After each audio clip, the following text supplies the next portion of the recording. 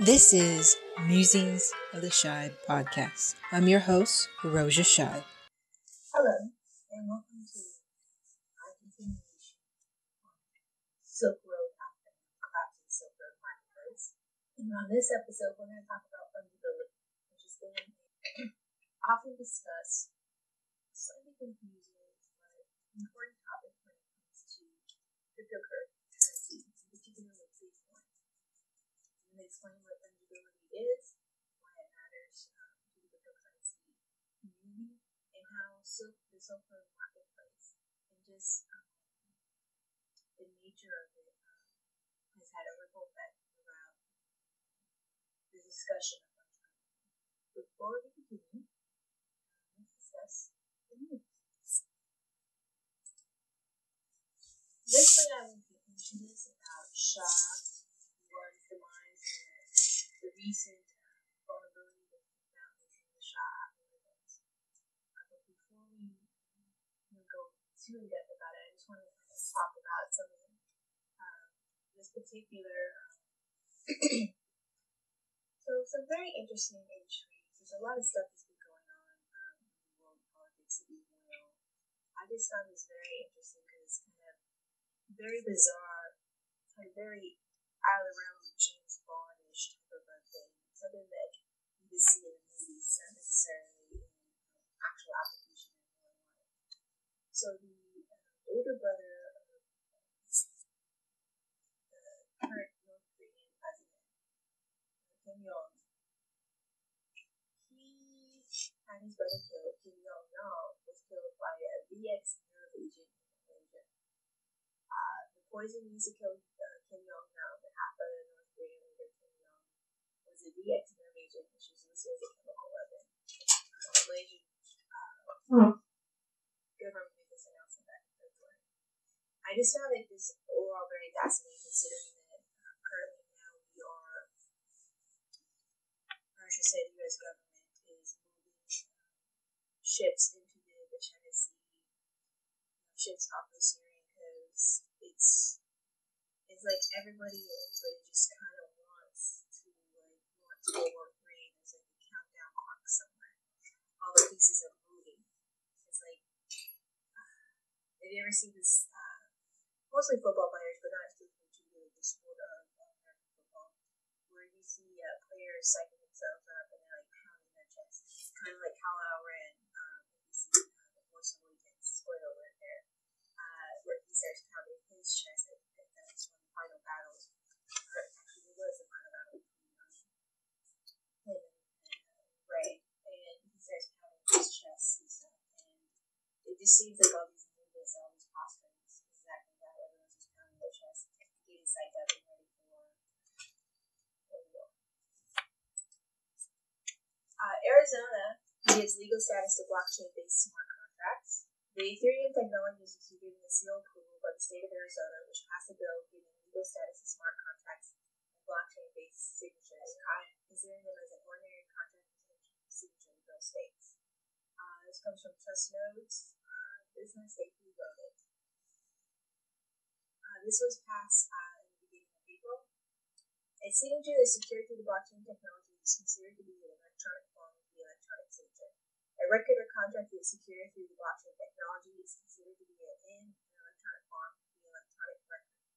Smart contracts may exist in commerce. A contract related to a transaction may not be denied legal effect, validity, or enforceability solely because that contract contains a smart contract term. In effect, the new legislation applies current contract laws to blockchain-based contracts, erasing any uncertainty and making it clear that any blockchain-based agreement is fully enforceable in a court of law. The law goes further to state that blockchain-based data amounts to ownership of important current property rights in the nascent field of individual ambiguity as to what may amount to theft, it states. So this is very important. I mean, this is the state legislative level. It could be an indicator that Arizona is signaling for a reason-based, Ethereum-based, or smart contract-based companies to come to their state and, hang their shingle there. This is something that Andrew Vegetable and I, one of the leaders of the Litecoin Foundation, we were discussing the first episode of the first season of Mr. Robot and that whole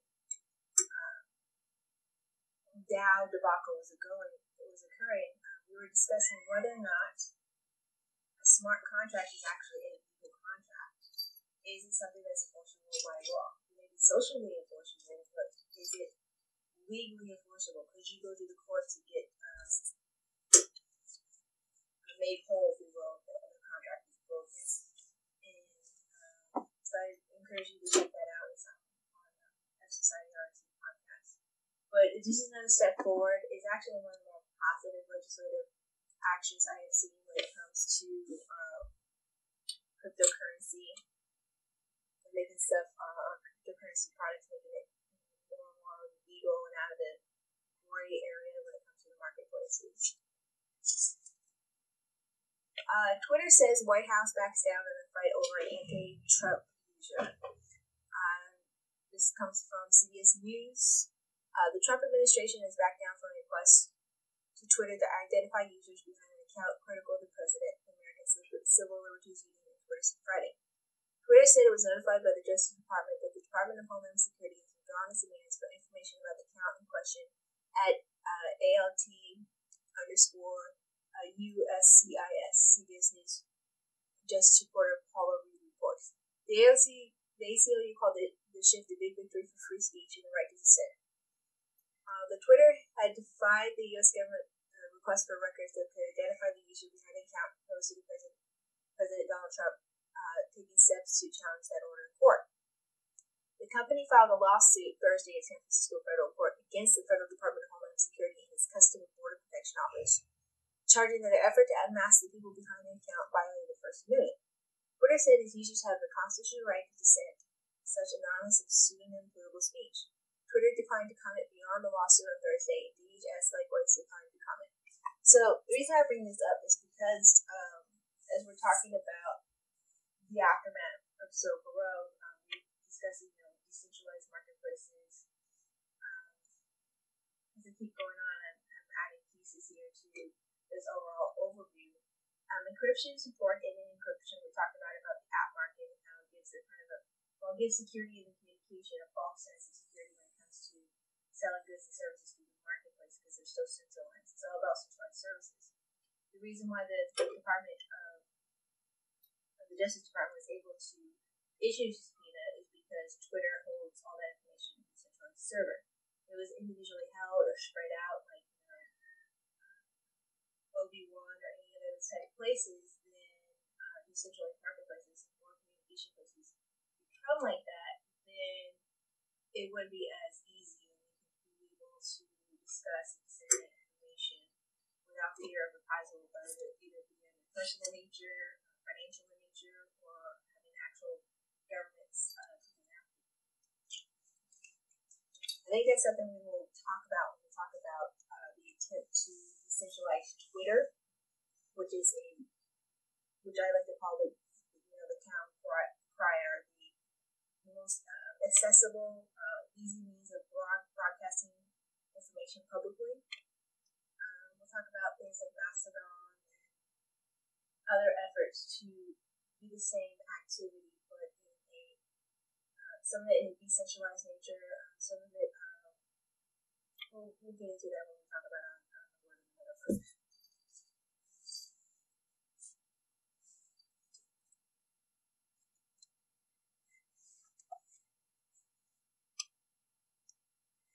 And finally, Bitcoin developers meet in Berlin to discuss wallet standardizations. This comes from Crypto Insider by Justin Connell. So there's been a lot of meetups that have been occurring throughout the space where the various companies come and meet and discuss either standardizing the certain aspects of the cryptocurrency space, coming to some kind of agreement. One of the biggest things that is a big point of contention, and we'll talk about it when we finally discuss the blockchain debate, raising the block size in Bitcoin, is about the Chinese miners, and there was a meeting and something of agreement, if you will, concerning block sizes and concerning standardization and mining, and we'll talk about it when we discuss that episode. But this seems to be more open meeting. Not always means that they're very transparent. That's why a lot of them are cryptocurrency are very concerned that there's an effort to centralize this decentralized platform. But anyways, there may be a need for standardization, and for these companies to get together, it's perfectly fine. As long as anything that occurs is just open for anyone to see, and if someone doesn't want to do what is agreed upon, the standard, if you will, then that's acceptable as well. A group of Bitcoin wallet developers and companies, some of whom refer to themselves as the Bitcoin Wallet Standards Group, met to discuss the future of the Bitcoin wallet standardization this past Friday in Berlin. Something the biggest names in the space believe is overdue. S3NB, the meeting called S3NB, pronounced SIN, to represent how Bitcoin handles push payments, including some well-known Bitcoin wallet and service providers in the digital currency space. Amory, Bitcoin J, CyberX, Konami, Digital Bitbox, Electrum, Green Addresses, Ledger, Lightning Labs, Mycelium, and Trezor were all represented in Berlin over the weekend. Let's see. Trader Armory, Electrum, I have it on my limits. Green Addresses, Mycelium, I've done Mycelium on my Androids. Trezor and Ledger, I haven't actually gotten into the hard wallets per se yet. I'm looking to do Open Dime first, and then kind of go up. Many current Bitcoin developers refer to collectively as the Bitcoin Core, who also run their own wallet software, hardware, or services for attendees. Discussion about the need for Bitcoin wallet standards and the interoperability had emerged during the 2016 Scaling Bitcoin event in Milan. According to the same conference organizer, Anton,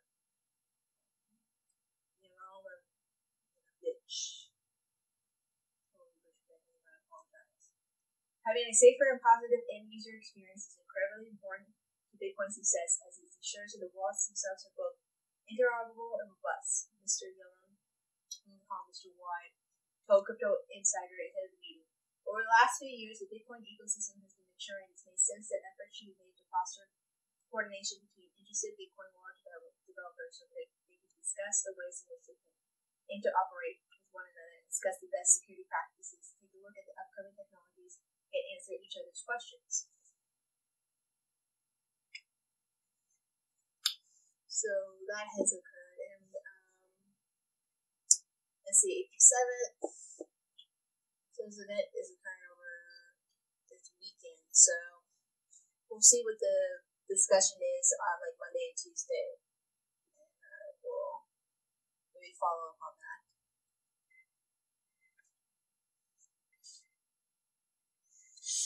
So interesting bits of blockchain. We're going to have this segment in a little bit.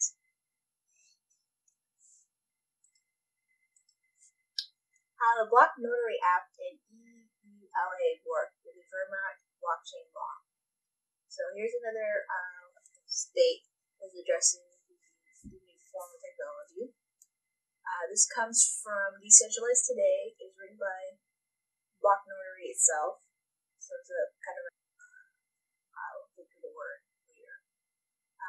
How the Block Notary app and ELA work with the Vermont blockchain law. Verification and application are to the benefits you get with a block notary interview. Because it's a blockchain enabled, and now that the governments are recognizing the blockchain, block notary and its technology can help in legal situations. The law in Vermont. A recent legal review of block notary and users licensing agreement by Gravel and Shea of Burlington, Vermont, USA notes how the software coincides with the state of Vermont's H.868 Act 157, an act relating to the miscellaneous economic developments provision, which includes a section on blockchain technology and uses for authenticity of records. The law went into effect on July 1st, 2016. The new law takes advantage of the blockchain ability to confirm that information transferred to it is authentic.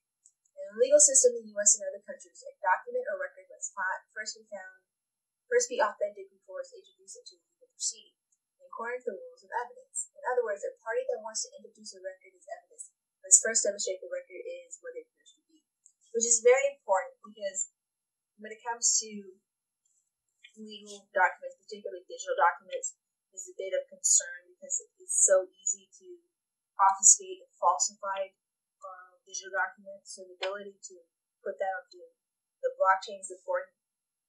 Just in general, to be able to change records or alter records, even physical records. There's all sorts of series of legal cases and even significant issues when it comes to property records where also they either disappear, there's a fire, they've been altered to basically either take or obfuscate people's ownership of property. So this is important. Similar technology like this is being utilized to authenticate goods, like for example artwork.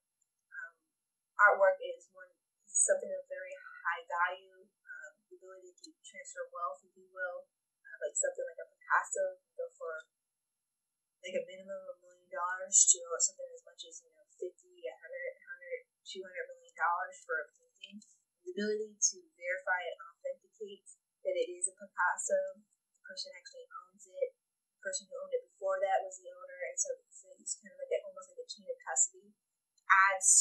Can actually add to the value of the artwork, or more importantly, just demonstrate that it is a piece, that it was known to be in custody of somebody, either through other publication or other secondary information, that so many witnesses that indicated that this person owned this particular artwork in 1986, and so that person was the owner, and for them to transfer it to this other person maybe 10 years later. It kind of, again, just demonstrates that, okay, we can know there was one in one custody for a period of time to another person's custody.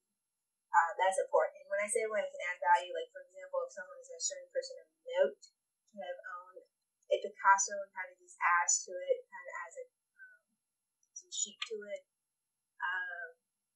which can be very important. And even a person that is, a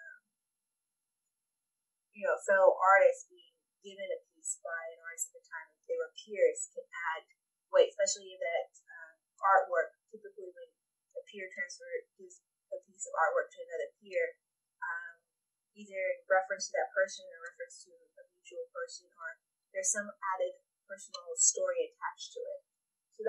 So that is important. Be able to authenticate it. It is that painting, it's made of those paints and on this type of canvas and stuff like that. It's also important. It's going to be demonstrated for other forms of commerce, to be able to demonstrate that you're receiving the actual goods that you paid for. And to apply this to legal documentation, it'll allow for more transparency, because you can see it through the blockchain. You can't alter the record. It will allow for, I think, really transparency. Once transparency is put in place in a lot of these different sectors, a lot of the things that people have been seeing, like the type of reforms or things they've been asking for in these type of sectors, are going to ripple out. But before we get there, we have to work on the whole aspect of transparency and people understanding how this is going to make things transparent, where you can see everything, know everything, and that any particular moment in time, whether you travel back in time to know something that occurred at a certain date, it is possible for you to do that with a great certain amount of validity, and basically just kind of go from there.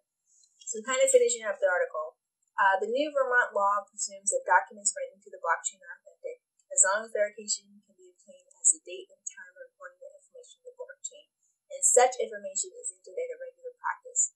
The information qualifies as self-authenticating record and regularly maintained business records for the purpose of any legal proceeding in Vermont court. As a result, information reported to the blockchain can be presumed to be accurate for the purpose such as determining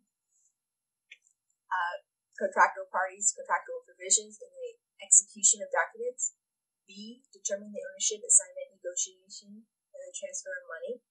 Importantly, the presumption doesn't apply to the contents of the record itself. While a document written to the blockchain could be introduced as evidence for the requirements, the contents of the document could be challenged as inaccurate by parties in a legal proceeding. So if someone put, either by error or try to falsify information saying that I own this red Ferrari, blah, blah, blah, just because it's in a blockchain doesn't mean that you own the red Ferrari. You can still challenge that in legal proceeding. All it's going to do is that at some point in time, at a date of time, you enter this information that you own this red Ferrari. And now it's being challenged whether that's authentic or not. Then it talks about other states that might be on board. It's interesting that Hawaii is on here, but it's Vermont, Hawaii, Illinois, and we already talked about Arizona. More states are currently exploring the use of blockchain technology in 2017. Illinois has proposed setting up a task force to look at how to use the technology for record keeping. Hawaii is initiative to create a work group to study blockchain and virtual currencies due to its popular tourism industry. And Arizona has already passed a legislative law on smart contracts. It's quite possible that if Vermont law succeeds, it will spread to other states. So that is kind of a bit for blockchain. Now on to the rest of the episode about fungibility. So what is fungibility? What does it mean? And what does it have to do with CyberPunk? So let's just define the term first. Fungibility is the property of a good or commodity whose individual units are capable of mutual substitution, i.e. interchangeability. So for example, the fact that Bitcoin and other cryptocurrencies are divisible, Bitcoin is up to 1 million. Bitcoin is divisible up to the 8th decimal point, which is 100 million, and it's considered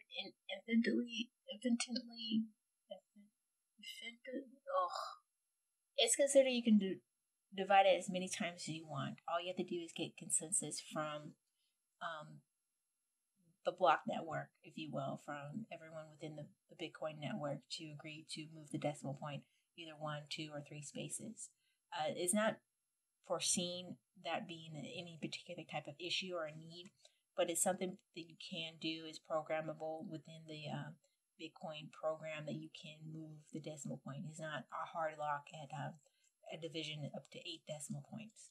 And basically, if you think of it in this sense, when it comes to Bitcoin, any piece of it can be interchanged. Like if you have a half a BTC and you want to change it out for your friend's half a BTC, if you just guys want to play a game of just sitting back and forth, this two different halves of BTC, and see who will not send it back. You know, you send it first to your friend, then he's supposed to send his to you, and see whether or not he actually sends it or if he keeps yours.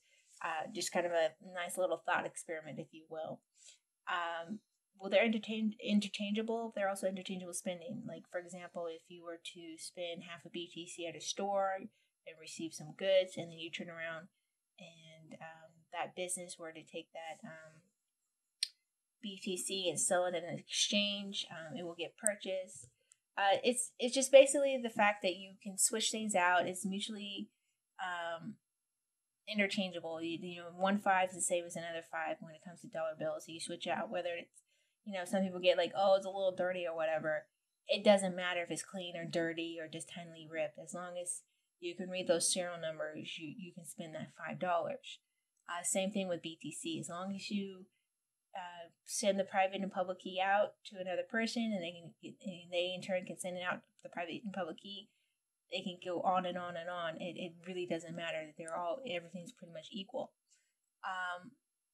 And we'll get into where the issue is of whether they're not being equal. But to finish out the term, this is a property of essence of goods which are capable of being substituted in place of one another. For example, since 1 ounce of pure gold is equivalent to any other ounce of pure gold, whether it's coins, ingots, or forms, gold is fungible. Other fungible commodities include sweet crude oil, company shares, bonds, and other precious metals and currencies. Fungibility refers only to the equivalency of each unit of a commodity with other units of the same commodity. Fungibility does not relate to the exchange of one commodity for another different commodity. So, where the issue it comes with fungibility with Bitcoin comes to the fact that because of places like the Silk Road Marketplace, that being the first but not the only one, where people would purchase illicit goods with Bitcoin, that Bitcoin is considered tainted because it's used in a transaction for illegal goods. And because of the blockchain, you can see where all the public transactions occur, and you can trace that. If you determine what Silk Road, and we know what Silk Road's Marketplace's public addresses are, then you know that is utilized for the purpose of purchasing drugs. That public address has been tagged that any Bitcoins sent to it was used to purchase for illegal goods. And so any Bitcoin that comes out of that public address, and when you follow it through the blockchain, then you know that it's tainted. It's no longer good. Even if you move it from a different address, it can be followed through. And when you begin to sell it onto exchange, and then someone were to purchase that same set of Bitcoins, whether it be 1 or 10 or 10,000, and either a block of them or small segments of them, a piece of that Bitcoin, whether you divide it up into 0.25, 0.5, or down to the Satoshi, it's tainted. It's traceable to a bad transaction, or what people perceive to be a bad transaction, which is a drug purchase or illicit purchase. And this is where the issue of fungibility is coming into, because there are exchanges and nodes that are blacklisting certain types of transactions from trying to get into the blockchain, from being sold on their exchanges. And this is where the issue of fungibility comes in, to where because of public transactions, because everything's broadcast on the public blockchain, and if you're able to tag a particular blockchain and know it to be used for a certain type of transaction, then that Bitcoin is not fungible. It's not the same. It's not equal to value. And so when you go to sell it or use it, either people are not going to accept that Bitcoin or even pieces of that Bitcoin, or you're going to have to sell it at a lower value than what the actual value of other Bitcoins are. So let's get into the nature of it. Okay, so Bitcoin violates the principle of fungibility. This is by Travis Patton on Cointelegraph. So this is all the way back of April of 2015, so 2 years ago. Actually, this date, 2 years ago. In light of recent events with the Bitcoin industry, namely the Evolution marketplace, is going up in a burst of flames with customers' money, it's become clear that cryptocurrency deviates from traditional money in more ways than initially meets the eye. Bitcoin, among the slate of other cryptocurrencies, violates the principles of fungibility with money. That is, each coin's transaction history differentiates them from each other Bitcoin in circulation. With the collapse of the hidden Evolution marketplace, these coins have now been tainted, and services are willfully denied their deposits into wallets held by exchange businesses. Bitcoin fungibility has been called into question and has become glaringly obvious that it poses a threat to the stability and long-term usage of such currencies. Exchanges want nothing to do with stolen funds, and therefore lessens their value in relation to other identical currency units. Cryptocurrencies, okay, and then it talks about Dash, or formerly Darkcoin, come to see with the promise of anonymizing transactions by designs, which is not implemented in the core of Bitcoin. So there's that issue because of the fact that some funds are stolen, then you can't spend it. Like if someone were to rob a convenience store or banks is a little tricky because banks are sometimes the type of cash as a part of a security measure is traceable. There's just die packs, there's micro tags, things of that nature. But for example, just a convenience store. You go in, you rob a convenience store, you take the cash out, you get away with the crime, and then you want to go spend it. You go and you buy like shoes or jewelry or whatever.